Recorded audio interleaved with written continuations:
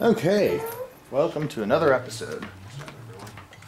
Okay, I believe last week we left off in Deuteronomy 23 somewhere, but I'm not positive about that. I think we've gone through a lot of that. So, 23:2. Okay, verse 2?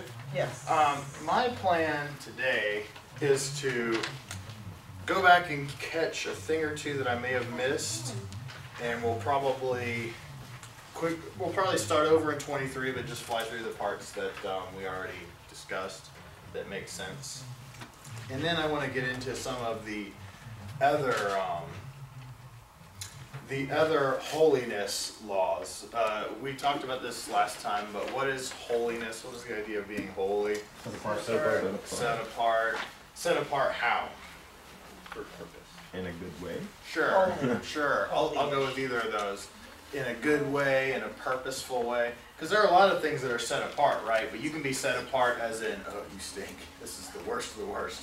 That's not holiness. That's not the kind of set apart we're talking about. It's set apart in a good way. Things just stand out. For guys, and usually with guys in really expensive cars, those cars are always set apart. I remember the first time I saw around here a Viper driving around, and I'm like, people drive those at this, whoa, And then, there's a Ferrari around here, and there's a Lamborghini Gallardo. I remember when I was younger, the Plymouth Prowler to me was so unique and expensive, and I saw one of those, I'm like, whoa.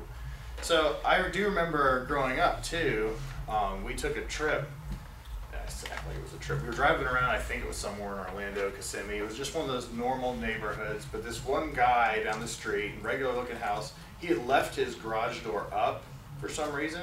As we drove by, we saw his vehicles, 2 Rolls Royces. And Dad was just going on, I hadn't even heard of that at the time, but Dad was just going on, like, this got 2 Rolls Royces. And you guys know why he was going on, right? Because a Rolls Royce is what? The price of a house, right? They're super expensive vehicles. So but they're handmade. Well, that would be a good reason. Insanely expensive vehicles. So those vehicles were holy in a sense. They were set apart to get your attention because of what they were. So these commands God gave were to set Israel apart. How they dressed, how they ate, how they acted, what they did, what they didn't do. All kinds of things. Some of them make good sense to us. Others of them make kind of okay sense to us. And then there are some of them that we just got to be honest, I think, and we don't really know. Not really sure why he said to do that. God said to do that.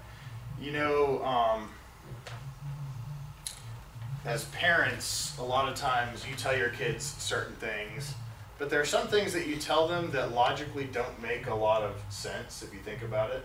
There are a lot of good things as a parent you would say, right? Like, what's an example of a good parental command that you were given growing up?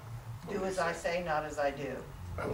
Those kind of parents, huh? All right. Someone in the young demographic here. What's a good thing? Don't put your finger in, aha, wonderful advice, yeah. Light sockets and things of that nature, yeah, that's a good example. Because I said so, just did it anyway. All right, but there is another command, right? For example, have you ever told a kid not to scratch a chalkboard? Yes. Why would you tell him not to do it? Sounds Is he going to really ruin his fingernails? Are you going to break the chalkboard? Let's be honest, no. You're not going to ruin your fingernails. You're not going to break the chalkboard. So why do you ask him not to do it? Well, for some reason it just bothers you. You don't like that sound. And for my wife, and I guess for some other people, it's metal on metal. I can't cook with a fork in a metal pan.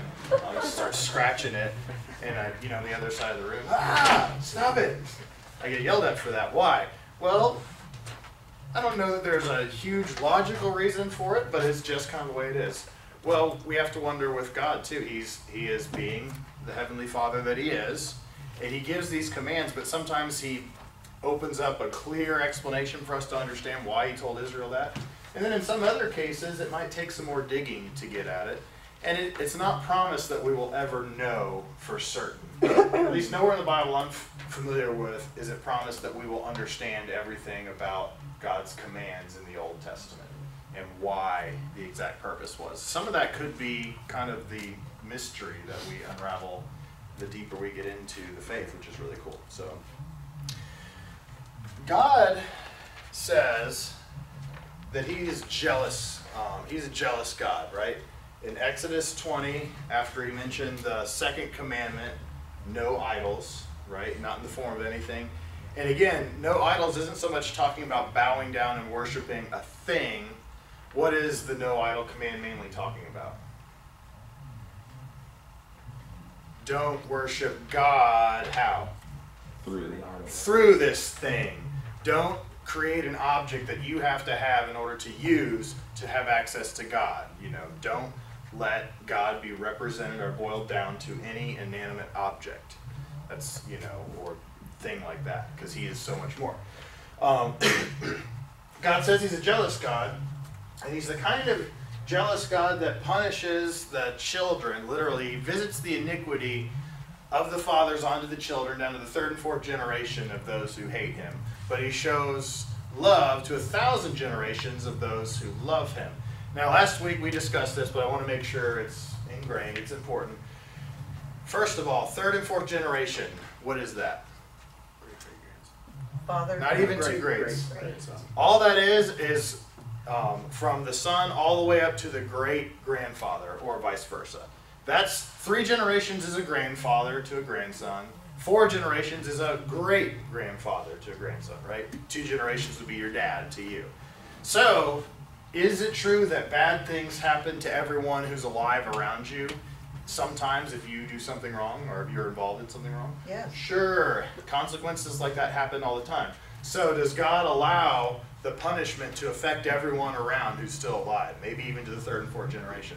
Sure. If they sin, if they reject God, they send the punishment, and he warns them, it affects everyone. He does not hold them guilty if they're not guilty.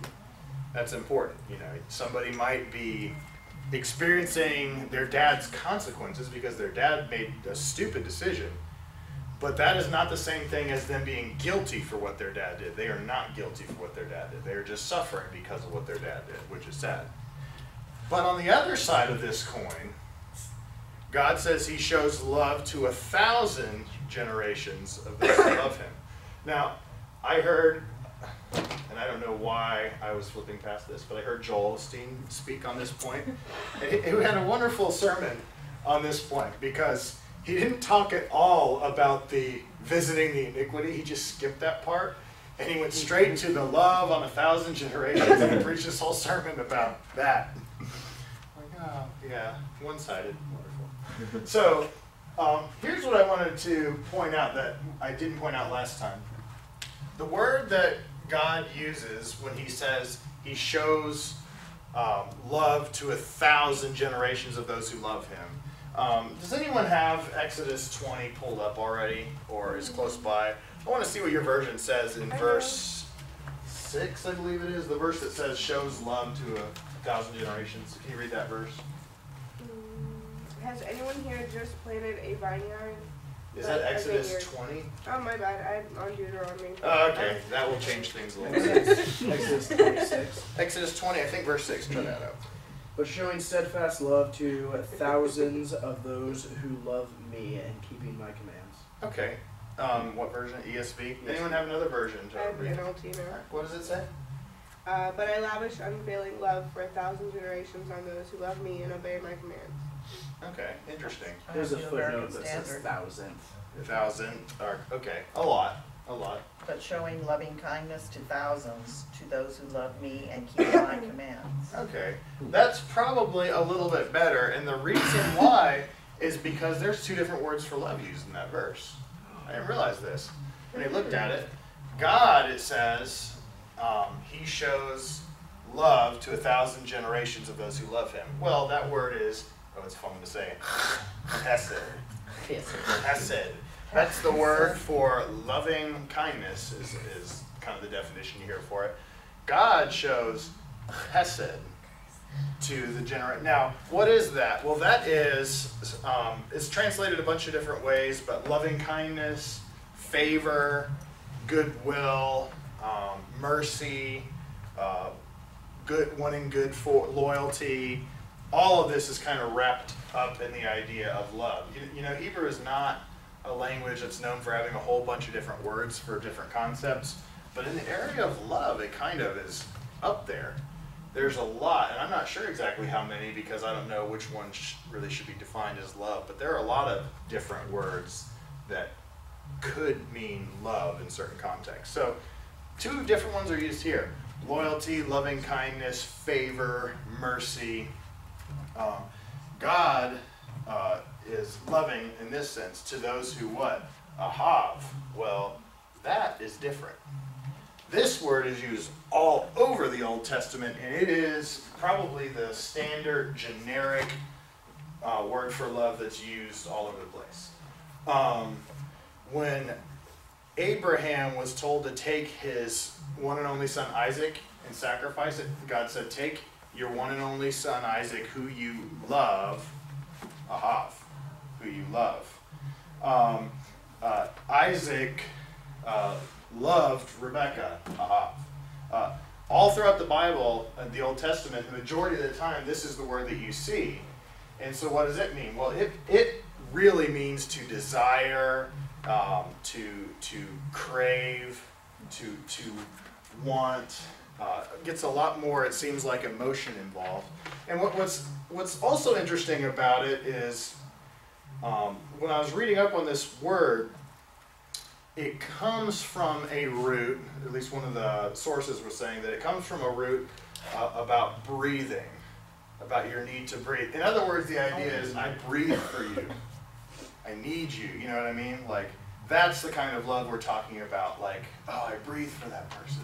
That's why I'm here. I just care so much about you. I can't, you know, I'm obsessed.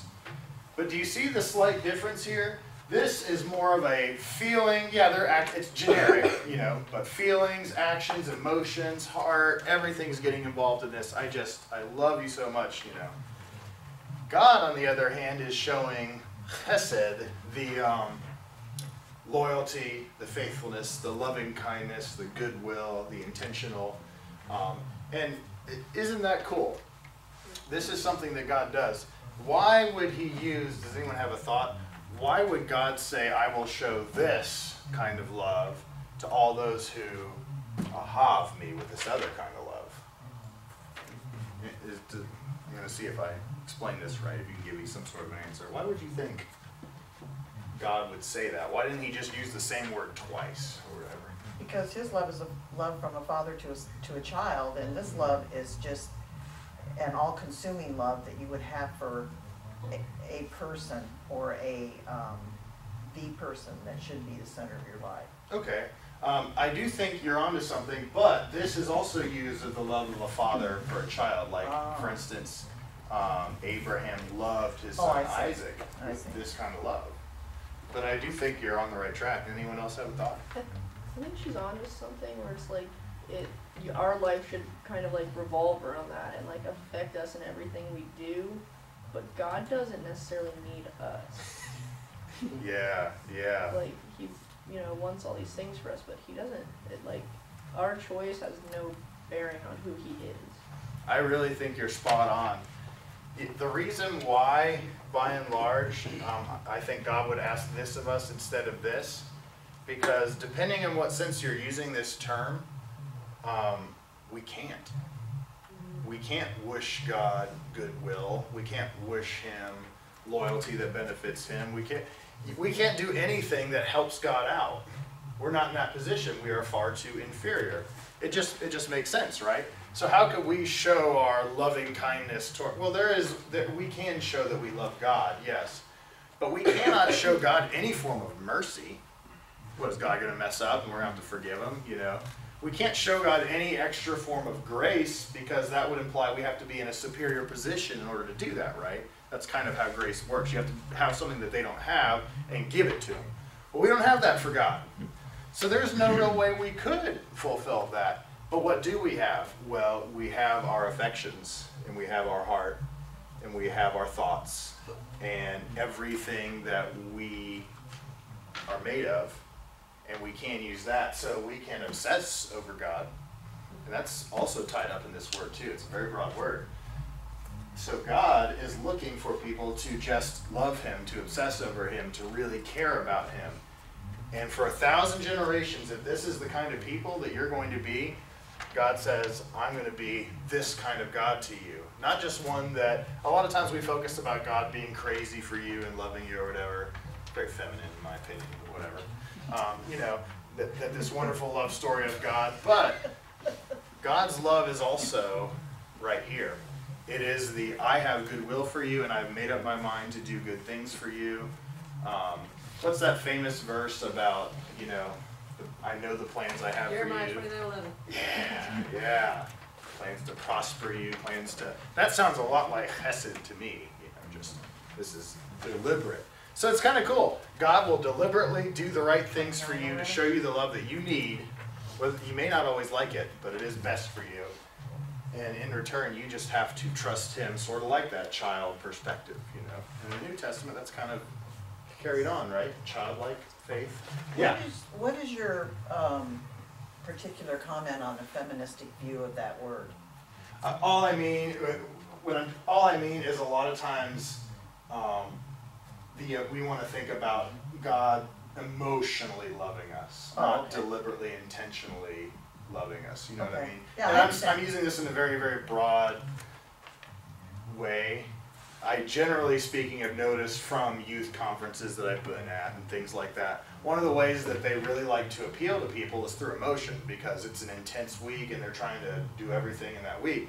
And nothing wrong with that, by the way, but you have to keep with it. You know, there has to be substance to it for sure. But this is popular in our culture. People love to think of God as just crying over them and loving them, and I believe God actually does mourn over people, you know, and stuff, which is cool. But he also has a deliberate, you know, and there is, when we're dealing with each other, I'm afraid sometimes we focus too much on the generic and the feel good, and we don't always focus enough on the will and on the actions. It's sort of like the person who says that, I know, but he loves me, you know. Yeah, but he's beating you. I know, but he loves me. Well, then why do you have a big black eye? Well, he said he's sorry, he said he'd never do it again. What do you call that? Is that love? Well, he may have a little bit of emotion, but does this person love you? No, he doesn't love you, because if he did love you, he wouldn't punch your eyes out. Right? Yep. Did anyone agree with that or no? Please agree with that. Yeah, anyway, because love is a matter of the will as well. So, anyway, it's just really cool. And there's probably a lot more to study in the idea of love in the Old Testament, which is neat. So anyway, that's the kind of God he is. Goodwill for us, so that's great. Holiness commands. Deuteronomy chapter 23, the first verse we talked about. Will somebody just go ahead and read the first 2 verses? We'll wrap those up real quick. No one who is emasculated or has his male organ cut. Is that the one you're talking Yeah, about? that's it. Okay. No one who is emasculated or has his male organ cut off shall enter the assembly of the Lord. No one of illegitimate birth shall enter the assembly of the Lord. None of his descendants, even to the 10th generation, shall enter the assembly of the Lord. No Ammonite or Moabite shall enter the assembly of the Lord. None of their descendants, even to the 10th generation, shall ever enter the assembly of the Lord, because they did not meet with you. They did not meet you with food and water on the way when you came out of Egypt, and because they hired you against Balaam, the son of Beor, from Pethor of Mesopotamia, to curse you. Okay, we'll stop there. Thank you. All right, first of all, we're talking about entering the assembly, right? No emasculated person or illegitimate child is supposed to enter the assembly. So does that mean that they are less loved by God or less human or something like that? No, it doesn't mean that. All it means is they are not supposed to be in this particular area at the worship assemblies under the Old Covenant. And so we ask, well, why? We realize it doesn't make you any worse than anyone else, because if you're accidentally unclean, you weren't allowed to be in there either. But the question kind of remains, why is that? Well, we threw around numerous answers last time. Some of the answers, the suggestions are, some people would do this particular act to themselves as an allegiance to an idol or to another god, and so God would make it very clear, no, That I don't want you to even hint at that kind of thing going on in this assembly. That's not the way it's supposed to be. Others would, well, obviously, they wouldn't be able to have children. And sometimes that could have been the issue too, because God put such an emphasis on family, and he doesn't want people going against that or whatever. So that's another possibility. Truth of the matter is, we don't really know. There are just some speculations that you could have. But I really love Sunday's sermon, how it was pointed out when Philip met the Ethiopian eunuch in Acts 8. And then you go back to Isaiah, the 56th chapter, I believe, and God himself says through the prophet, to the eunuchs that obey me, that love me, that care about me, I'm going to give them an even greater name. So it's almost as though, God has a way of doing that. Whatever you lacked at one time, God more than makes up for later on or at another time, which is really, really cool. In the case of Israel, it flipped over. They had it all in the beginning, but then they blew it and they ended up losing it in the end. But there are a lot of people like us, the Gentiles that were way back there, we lacked a lot in the beginning. We didn't have much. But then you come to the end and God has more than made up for everything through the cross, which is really sweet. So God has a way of pulling these things together, which is cool. Illegitimate children, it may be every single child born out of wedlock, or possibility it could be those children of cult prostitution. Remember, a lot of idols and idol worship, foreign gods, required prostitutes to be at a part of their worship. Yeah. And you wonder why it got so popular. Well, there you go. That's why. And so when children were born of that, it is sad, but it is so true. Like, why do people believe stupid stuff? Well, maybe a lot of them didn't even care that much, but they would get sucked into it anyway for other reasons. But the children of that could be all he's talking about. That no, we're going to draw a distinction here because this is supposed to be set apart. Unique. Why is it the children though? Because they had no, they didn't do anything wrong. Is it still because of the family emphasis? Probably. Okay. Because the same reason, remember, a lot of the eunuchs probably didn't do anything wrong either.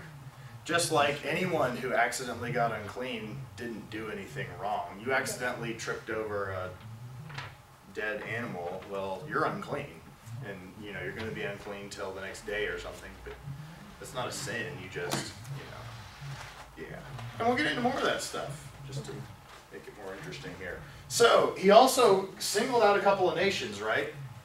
What were those nations that he said? Moabites and Moabites Ammonites. and Ammonites. He said, none of those, clear to the 10th generation. Now remember, the number 10, when it's used in the Bible, what does it sometimes, or many times mean? Complete. Complete. So what he's probably saying is never. Completely no. No Ammonite, no Moabite ever is to enter the assembly. That sounds pretty exclusive, right? So is God saying only certain races make the cut and others don't? It may sound that way, but do you know of anyone from one of those nations that was a true Israelite that was accepted? What about, Oh, yeah. Sorry. what? Yeah, do you know?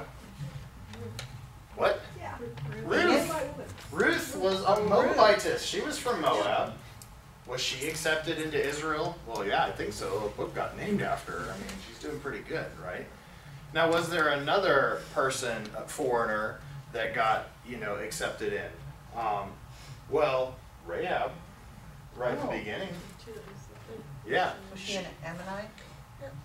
I think so. Okay. I think so. You're right, she was a Canaanite. But the land of Canaan was filled up with all these different ites. Yes. And I mix them up all the time. So, but there's two foreigners right there that are Israelites. So what can we conclude? Remember, you got to take the whole Bible together. You can't just isolate something and cherry pick and think you've got it all figured out, because that's not how it works. So what do we conclude? Well, I think the safest conclusion is if you do not accept the God of Israel and turn to obedience to him, then you will be excluded. And whether or not you're traveling through here, you're just visiting, or whatever, you are not supposed to ever enter the assembly ever, because this is what you guys did, this is the history, and that is not okay. But if you're willing to repent, if you're willing to change. And that's kind of the beauty of it too. A lot of times we think, man, that's not fair. God singled out this one nation or whatever. It sounds pretty mean, but then if you stop and realize anyone could become part of that nation if they were willing to change. And one of those changes was a baptism that they had to undergo. But if they did that baptism and agreed to commit their life, they could be a proselyte and be part of the Jewish nation. So God wasn't really being restrictive, but he was maintaining the standards. He's not going to just float it all over here for everyone. He's like, nope, this is the standard. Yeah, it's hard, but I'm holy, and if you want to be with me, this is what you got to do. So he made it available. But to these nations, he said no. Now, what does verse 7 and 8 say? Because it's going to sound a little different, and we're going to have to speculate a bit more. You shall not detest an Edomite, for he is your brother. You shall not detest an Egyptian, because you are an alien in his land. The sons of the third generation who are born to them may enter the assembly of the Lord. Isn't that strange? So the Edomites, what are the others? Egyptians, Egyptians. Did you mention a third one, or was it just Edomites and Egyptians? those two. Okay, just those two. Did you read verse 8 as well? Yes, Verse 7 and verse 8? Huh? yes. Okay, interesting. Why is it that these nations, after a few generations go by, they're okay with entering the assembly, and then the other two that we mentioned, never? That's what we can kind of speculate. I don't know if we'll have a solid answer. One of the things that is pointed out is that the ones that are allowed to enter, they do practice on their own. They practice circumcision, which is curious, but that's something that matches up with one of God's commands to the Israelites, so that's interesting.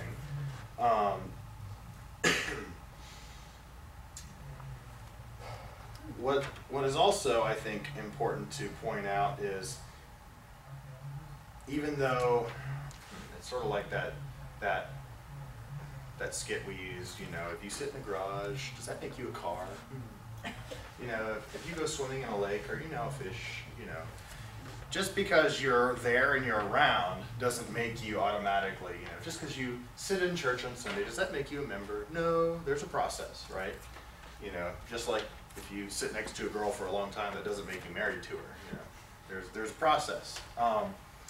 Well, it's possible that some of the people of these nations, because they practiced circumcision and they were traveling to and would be with the Israelites, that they might have associated themselves as Israelites and just thought that's who they were. You know, it's possible. But God is actually clarifying, if that's the case, he's clarifying and saying, no, there's got to be some time and a clear distinction that goes by, because you have a history, and that's another thing that's interesting. Why bring up the history? Well, Egypt were the ones that enslaved them. They enslaved them, yeah. But at the same time, God's pointing out a different side of it. It's like, yeah, they enslaved you, but before that and leading up through that, they fed you and let you multiply instead of wiping you out. Interesting. Mm-hmm. Yeah. Would it have anything to do with Joseph and the time he spent in Egypt and how he rose to Yeah. the position he was in? Because his brother was Edom. Yeah. I think you're right about that. I think that's the good part of the history. And the Edomites would be, Edom is Esau's descendants. Oh, So Esau. Jacob is Israel. So they are brothers. They are close kins, right? So for that reason, God says, hey, you trace your history back. We come from a unique family together, so you're not supposed to despise them.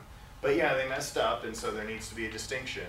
But once some time has gone by, third or fourth generation, then they're welcome in. It is interesting. I don't know that I can fully give you a solid answer on this, but it is curious. One of the things that I think is curious in my mind is the fact that God cares that they remember what happened historically. And I wonder if for nothing else, could it be that God made these rulings just so people would be forced to remember their history a little bit? Because if you were, if you were at the tabernacle to worship, later on become the temple, you had to remember, like, oh, foreigner, wait, Ammonite, Moabite, they're not supposed to be here, but some time has gone by, they can. There are a number of things that would teach you, but one is you have to remember your history and remember, okay, why is it again that we don't let them in? Oh, it's because of what happened way back in the past, and I guess we should never forget that because we might do it again, which that's what happens with history, right? If you forget about it, it repeats itself, and it happens again. So God's very clear about remembering. So I speculate that that's one of the reasons why. Where is it in the Bible that it tells you what the Moabites and the, I think the Moabites, they didn't let the people go through their land. Was that part of the reason why God was mad at them? Yeah, but the big reason why God was mad has to do with a man named Balaam.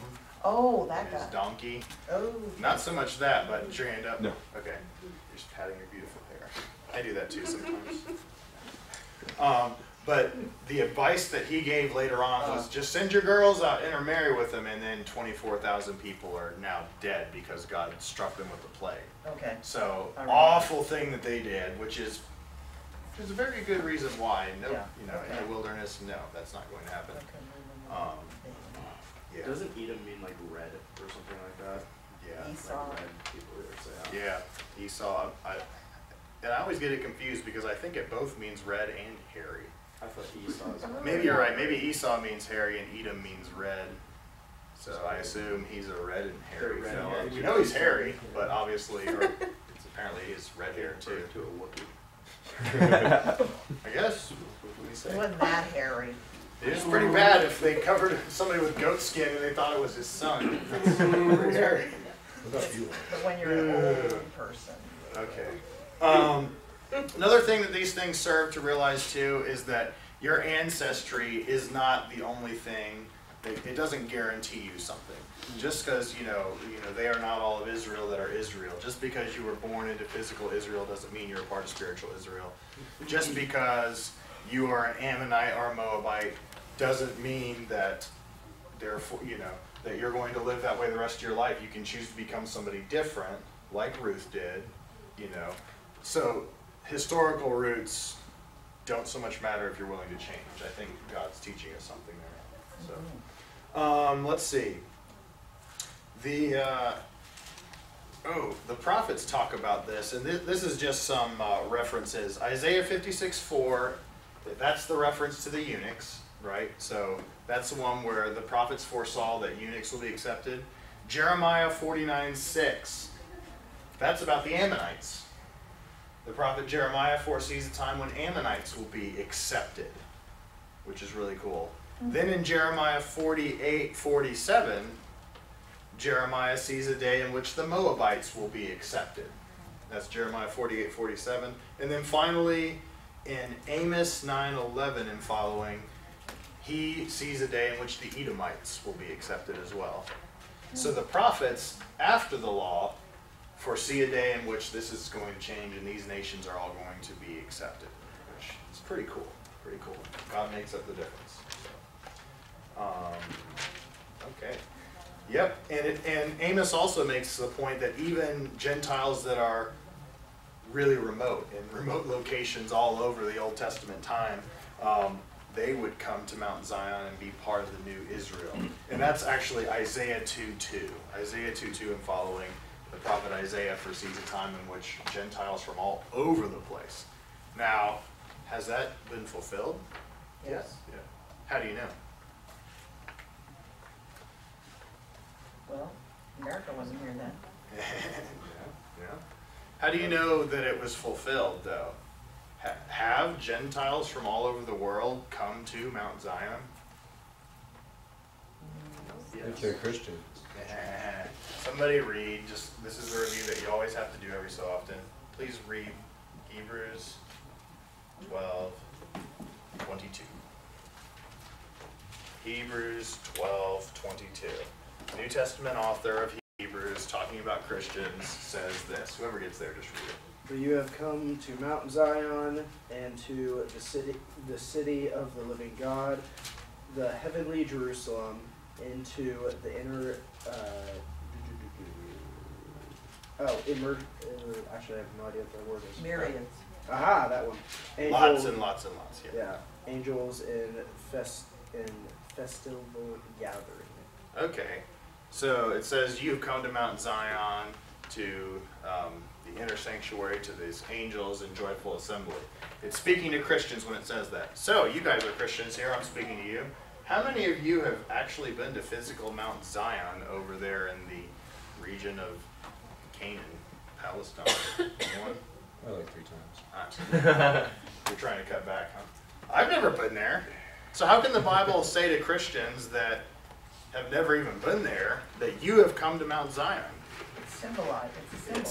Yeah, Mount Zion is a picture of something else, right? Yes. It is a picture of, well, what was Mount Zion back then? It was the peak on which the temple was located, is where God's kingdom was established, his presence on earth with mankind. Well, the New Testament says what? Where's the temple of God now? You know, In us, you are the temple of the Holy Spirit, right? We individually and collectively. So God's presence has effectively been moved into our lives, God's Spirit with us. So you have come to Mount Zion. So anytime you read an Old Testament prophecy and it refers to Mount Zion or something to that effect, and all these nations coming together, you can turn on religious television and have them tell you that there's literally physically going to be random strangers from all over the world coming to this tiny little spot of land over there in the land of Israel, and we need to even pay money to help them do it. You know, that's what the Old Testament tells us.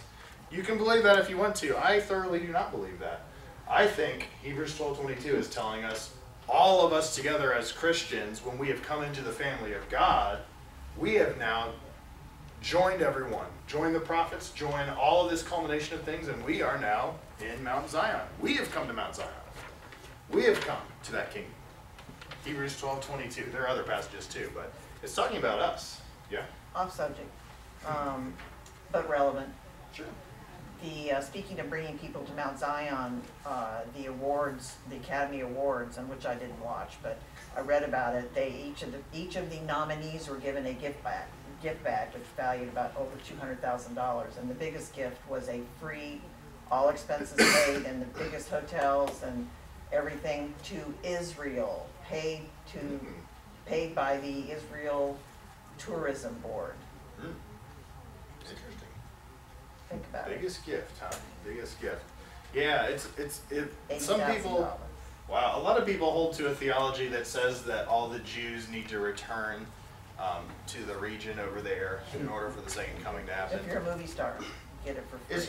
Okay, but there's a real problem with that when a lot of modern day Jews are atheists. Do you realize that? A lot of them are atheists. Oh yeah, we have converts. Uh-huh. Isn't that, I mean, didn't you see a problem with this? Especially when there's no other name under heaven whereby man must be saved. It's the name of Jesus, you know, I believe that's Acts 4:12. Well, if they're an atheist, they're not holding on to the name of Jesus. So I just don't see how that's going to work. I don't see how that theology works at all. You got to take the whole Bible together. So anyway, we've come to Mount Zion, so we get to be part of those Gentile people that have been ushered into the kingdom. And the thing that's sad is that churches today a lot of times are ignoring the fact that we are part of the kingdom, this great thing that's going on that God is using to rock the entire world. We're the fulfillment of so many Old Testament prophecies, but we're looking for others. Oh yeah, it's going to happen somewhere over there in the region of Israel. There's going to be, oh look, there's signs of the end times. I saw a battle, my stomach rumbled last week, there's signs of the end times. It's just sad because we're missing something great that God is doing right now. Yes, we are experiencing the signs of the end times because we are in the end times, and we have been for about 2,000 years now. That's what the last days are, about 2,000 years old. Hebrews 1:1, in these last days God has spoken to us by his Son. Well, Jesus appeared quite a while back, right? So we've been in the last days for a long time. Okay, well, I think you guys understand some of this, so let's get into a little bit of the purity laws. First of all, I think this is on the first page of your paper. If you have that law sheet, you can check me out on that and see. If you have the sheet that has the 613 commands. I'm going to have somebody go to Deuteronomy 22 in a bit, so you can probably just flip back there. It won't take long. But first of all, the food. You guys ate some good food. What were the restrictions for Israelites concerning food? Just give me the simple definition. You can't eat meat that's been boiled in its mother's milk. That's one of them. That's a specific command, yeah. Anything unclean. What about anything unclean? You cannot eat anything unclean. So there's a distinction made between clean and unclean foods. Well, what is that distinction? Well, there's a whole section in Scripture that talks about it. And if you were, it was things like sheep and goats and cattle and things with fish that had fins and scales. Those were the things that were allowed to be eaten, the meats that were allowed to be consumed, right? The others were not. Now, one of the things that I read, and if you guys know more about fish than I do, maybe you can verify this. I read that all poisonous fish have no scales. Not Not true. All poisonous fish. What about a bull dolphin? Lionfish have scales. They have scales? Okay. So I don't know if somebody just spit that out or what. So I don't know. I'll have to look into that and see if sometimes these commentators just say things and I'm like, what's your source on that? So I don't know. But for whatever reason, the restriction was fish with fins and scales. Were the ones that they were allowed to eat. The others they weren't supposed to. And the way that God explained the law was, do you remember what the law was? Anything that has what? Do you remember this? A creature that has a split hoof. Can you do that? Anything that has a split hoof and at the same time does what? Chews its cud? Split hoof, chews the cud. Yeah, chews the cud like cows. They got those multiple stomachs. They start to back up, chew the cud on that some more, get some more nutrients out of it. Well, God distinguishes that way. Anything with split hoof that chews the cud, that's what will be defined as clean for you. But can you think of any examples where the idea of clean and unclean was used before Moses? Let's go way back. Oh yeah, What? Wrong. tree of stuff. Tree of stuff and whatever. I don't understand. Yeah, what? Okay, did you say apple or in the beginning? It was a little after that. I don't know the Noah. clean unclean distinction. Yeah, what about Noah? He takes clean and unclean animals into the ark. God says, I want you to take, a pair of unclean and then 7 of pairs, 7 of the clean animals into the ark. He draws a distinction. So there was something going on way back when. Did God divinely tell him ahead of time? Was it just a natural thing? Was it something that Noah just kind of intuitively understood? Not really sure. But it's mentioned before these food laws were ever given. There was a concept of clean and unclean. So there's that law. What else? There's another rule about eating. You cannot eat anything that still has what inside of it? Any meat that has Blood. what? Blood? The lifeblood still inside of it. Now, a lot of pagan religions did that. Some of them would drink blood, and they have blood recipes, blood this, blood that. It was a big part of their life. But God said, no, do not eat it. Now, there are some religious groups, the Jehovah's Witnesses have taken this pretty far a lot of times because on the basis of this, they say what's not allowed to happen. Anyone know? No blood transfusion. You can never have a blood transfusion, right? Because the life of every creature is in the blood. I just think it's important to point out that transfusing blood is not eating blood. There's a totally different track there. I know, because my track gets pretty hungry a lot. I'm not eating blood, but I've got a lot in me, right? And you do too.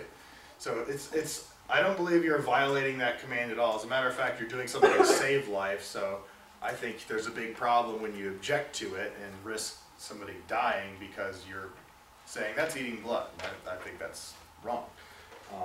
But God said, don't eat animals with lifeblood still in them. So you got to cook, you got to drain the blood. Now, I'm not a big steak person, but it's been pointed out to me that a rare steak, a juicy, rare steak. Yes. Has anyone in here eaten a juicy, rare steak? Prime rib? Sinners. Sinners. Sinners. Didn't you read the Bible? Don't eat meat with lifeblood still in it. Don't call unclean what I've made Doesn't clean. count. That's not blood.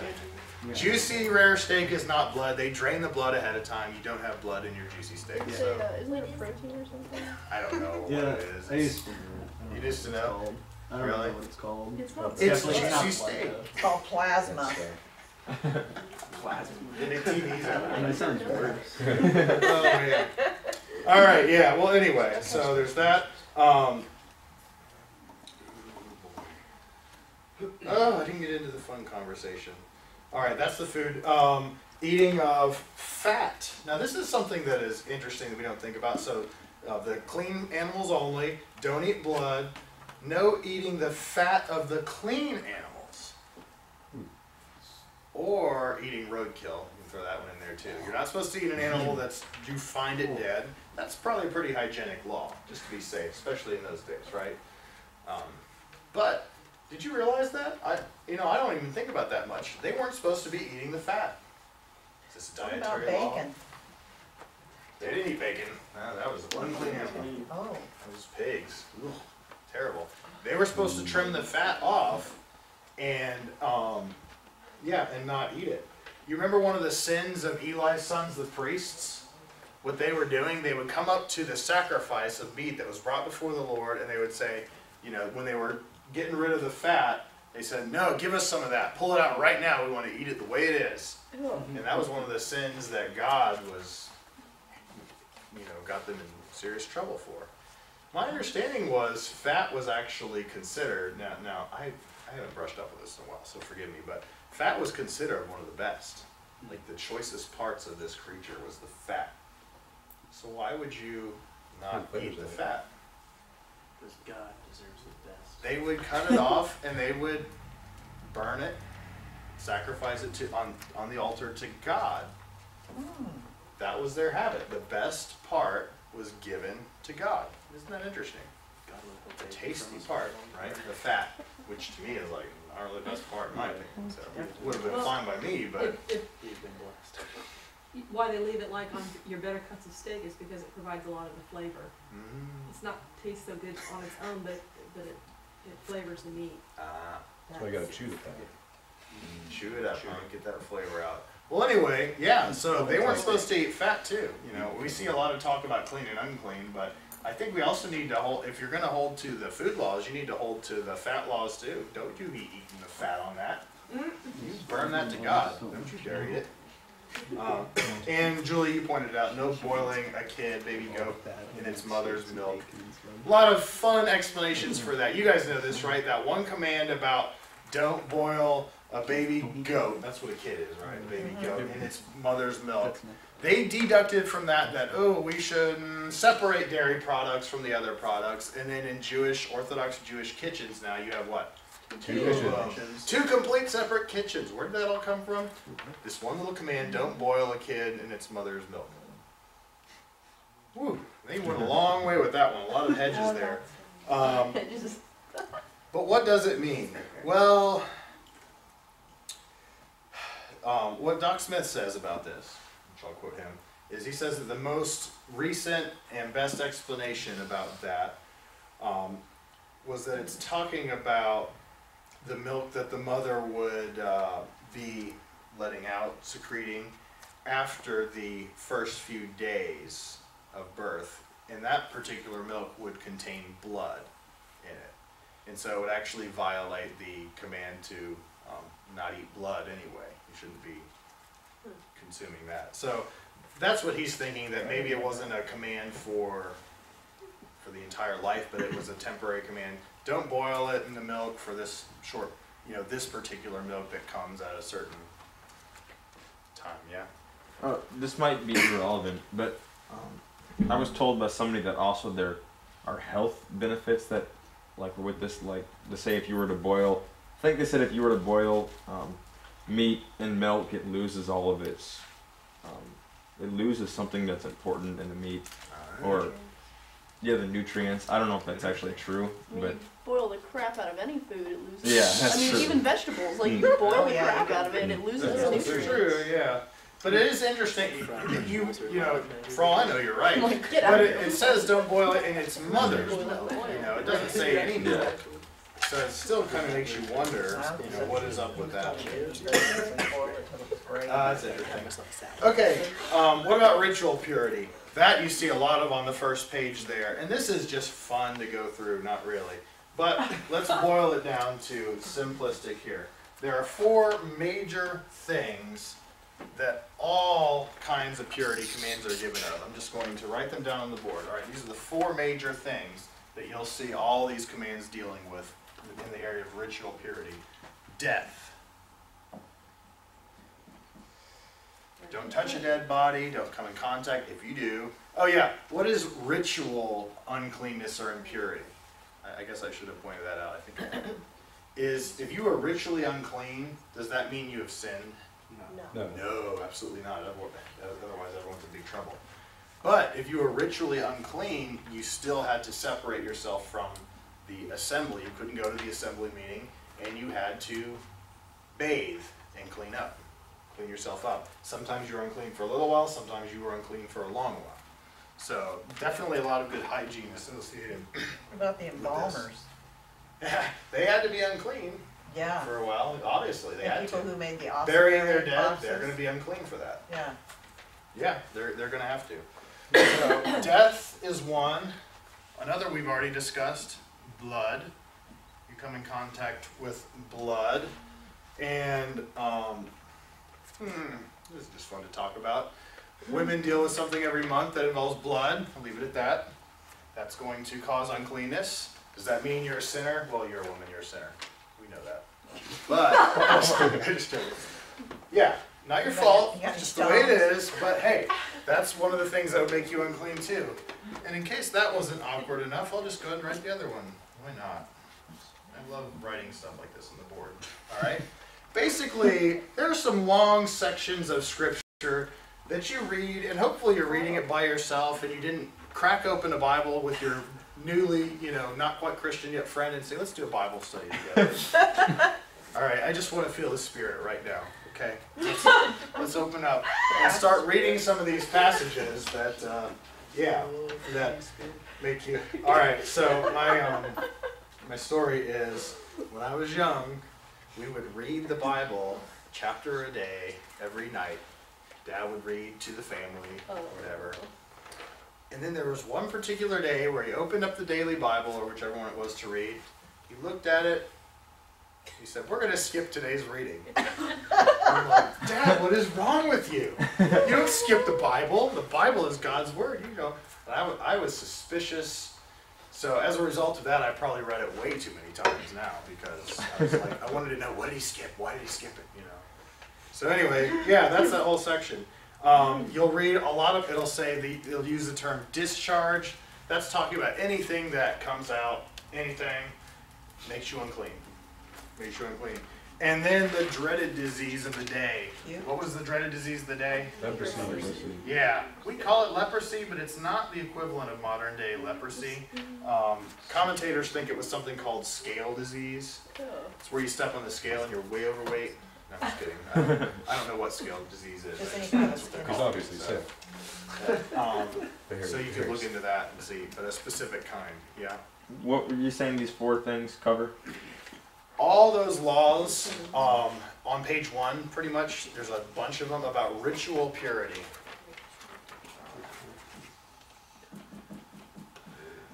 Ritual purity, right here. These are the 4 major categories. All right, so how do we, and it's kind of loose or whatever, but you're unclean if you touch dead body, all these things associated. Blood, contact with blood, flow of blood, you give birth to a child. Oh yeah, that's one, we need to mention that. People get frustrated because when a woman at that time gives birth to a male, she's unclean for 40 days, right? Unclean, yeah. But if she gives birth to a female, she's unclean for 80 days. 80 days. Now that's just not fair. That's a little sexist, right? Well, interesting fact before you think it is. Remember, what was the big deal in those days? Family. And in particular, which was better to have? Sorry, we're not in this day and age. Which is better, having a guy or a son? I mean, a son. They're both good. But yeah, men wanted to have a son, carry on the line. if you had a daughter, that's okay, but it's not really the thing you wanted. So what would potentially happen? Well, what would happen is if she did not produce a son, they would be in a very big hurry to get back to work so that we can produce a son. Because that's what you need to do for our family. So God has actually stepped in and said, hey, if she produces a son and she's unclean for 40 days, but if she has a daughter, she is unclean for 80 days. In other words, you leave her alone, you give her time to recover, okay? Because you don't want to be bearing kids yourself. You would hate it, right? So God's actually doing mankind a favor, women a favor there. It's not sexist, it's actually the opposite, if that makes sense. Is that clear? Because giving birth to a girl is a lot harder than giving birth to a boy. Well, I wouldn't say that. It's because you would give birth to a girl and it's like, I didn't want that, let's try again. And she's like, no, I need to recover. I see. You know what I'm saying? Okay. All right, I think you do. So. All right. You say no more. That's my understanding. So then we have anything that comes out of you, anything would make you unclean, right? Remember the classic one too, and this was even before Moses, but Rachel was sitting there on top of the household gods when her father Laban went searching, and she said, I would get up for you, Dad, but it's that time, And he's like, okay, that's enough for me. Moving on, didn't search that spot there or whatever. Okay, anything like that. And then the idea of leprosy, you're going to read huge sections of scripture about bald spots. I have a spot on my head. Who would you go to if you had a spot? It's like this weird spot on my bald head, and it's whitish in color. Who would you have to go to? A priest. You'd have to go to the priests. They were the designated doctors at the time, and they would give you the okay. So God laid out a whole thing about whether or not you're unclean or not, and then whether or not you actually, are quarantined or not too. Cool. So, clothing, Deuteronomy chapter 22. Man, I'm slow. Is that ritual purity? Actually, That's slow? All right, let's pray, guys. God, thank you for being a holy God. Please help us to understand you better. And a lot of times, I wish I knew more about you, but at the same time, I love learning more about you constantly. And God, help us all to have a humble attitude and to not learn one thing and then think that we know you because we've come up with some creative idea, when maybe you want to teach us something even greater and even deeper about yourself. So thank you for doing that. Please help us to understand your heart better, especially as we dig through some of these details that are there and that you clearly want us to look into. And we ask this in Jesus' name. Amen. All right, thank you, guys. Thank you. Apparently I was Pastor Seth. wrong about the lionfish. Oh, really? that up too. So wait a minute. Everyone.